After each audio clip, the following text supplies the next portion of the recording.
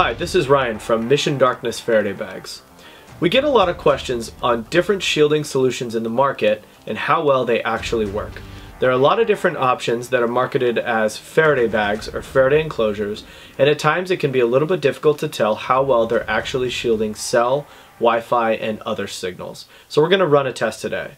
We're going to be using an app that we developed called MD Faraday Bags Tester. It's currently available for Android. We have a GoPro set up so we can see the app screens a little bit more closely, and we're going to test a metal trash can, we're going to test a small, cheaper type Faraday bag, an anti-static bag marketed as a Faraday bag, and then we'll be testing our bag. So we'll go ahead and start.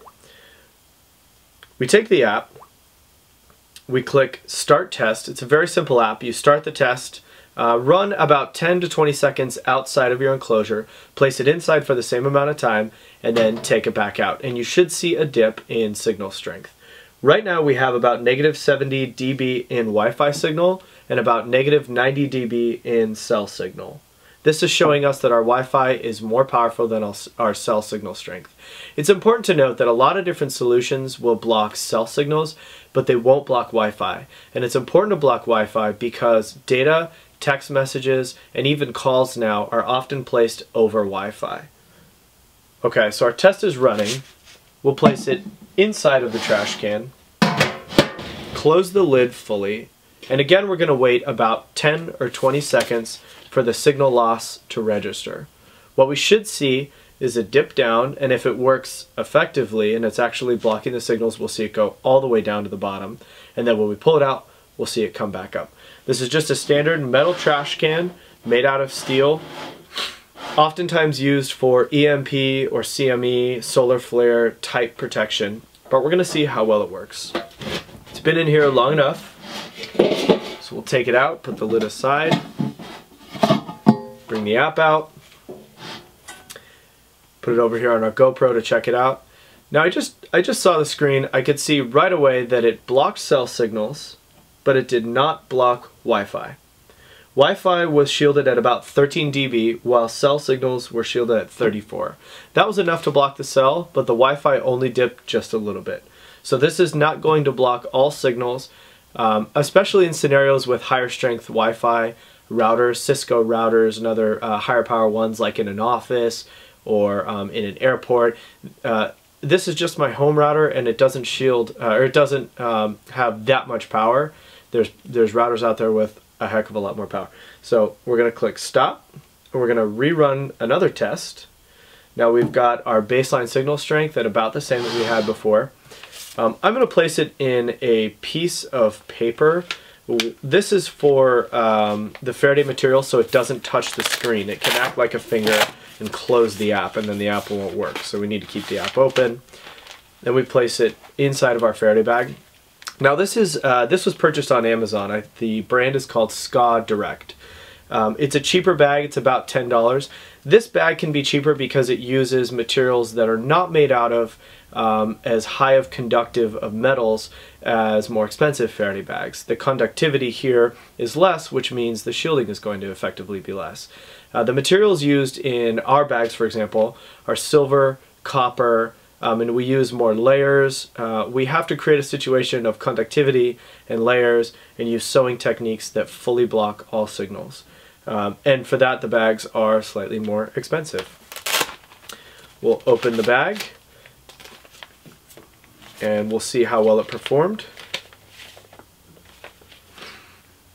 Okay, I can see here we've got a slight dip on both. We'll stop the test.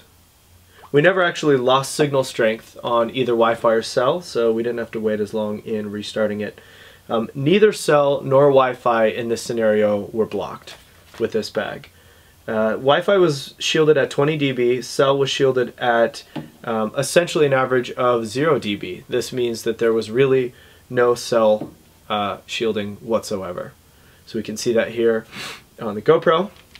Alright, so this bag, red X's all the way down. Alright, we are going to run another test here. We'll gain our baseline signal strength again for a few seconds. Then we'll place it inside of the paper. Put that in this bag. Now, this bag is marketed as a Faraday bag. We also purchased this on Amazon. This is by a company called Blackout Faraday Shield. There's other ones, Tech Protect, anti-static bags. A number of them are being marketed as Faraday bags these days. Faraday bags is kind of becoming a loose definition. We have decided really to characterize Faraday bags as about 50 dB shielding and above. This helps separate high shielding, what we call really high shielding bags, from mid shielding or low shielding. So the reason we say that is because we've tested this before. We know the results. We'll show you here, and you could run this yourself. You can use the app and try it yourself at your house. But there's a difference between a Faraday bag and an anti-static bag, which we see here, or Mylar bag. These are often called Mylar bags. Okay, so you can see the results here. We're going to give it, again, about 10-20 seconds to regain signal.